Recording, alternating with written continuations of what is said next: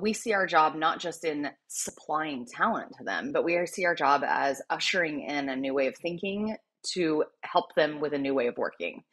And it starts with the thinking. It starts with being open minded. It starts with seeing the world of possibility. It starts with seeing a world of abundance instead of seeing a world of scarcity. And I think that we've missed the movie a little bit during COVID, where corporate America and the corporate world is just talking quite a bit, probably taking up way too much oxygen in the room about where people are going to work and what seats they're going to sit in and how many days a week they're going to sit in those seats that they used to sit in and all the things that are in every headline.